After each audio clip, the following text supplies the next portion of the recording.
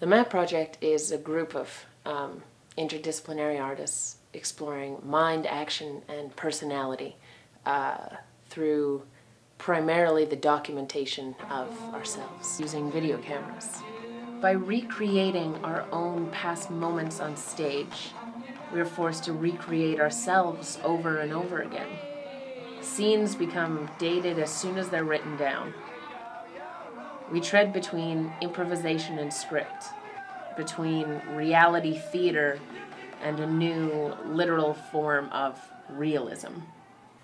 We're getting increasingly interested in where culture ends and the individual person begins. I was about to get my first dog. A big landmark in a young person's life, of course. Your first pet, big thing. And I had written in my diary the entire monologue from Lassie. I ended my diary entry with, I think I'm going to call him Lassie.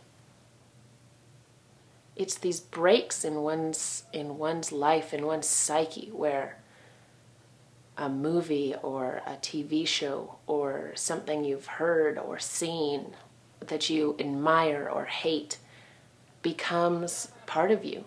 You speak your own thoughts and feelings through these words and ways that you have learnt, that you've seen, that you've watched. Does it go the other way?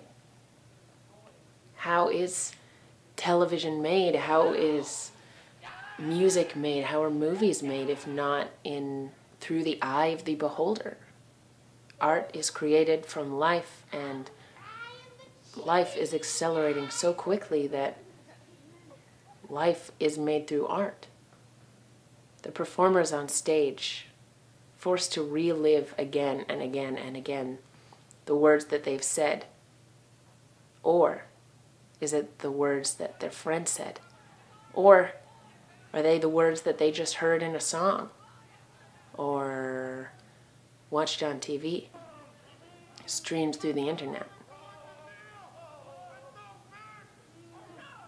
For Yourself follows the narrative structure of The Wizard of Oz. The most magical Hollywood happening, I think, ever.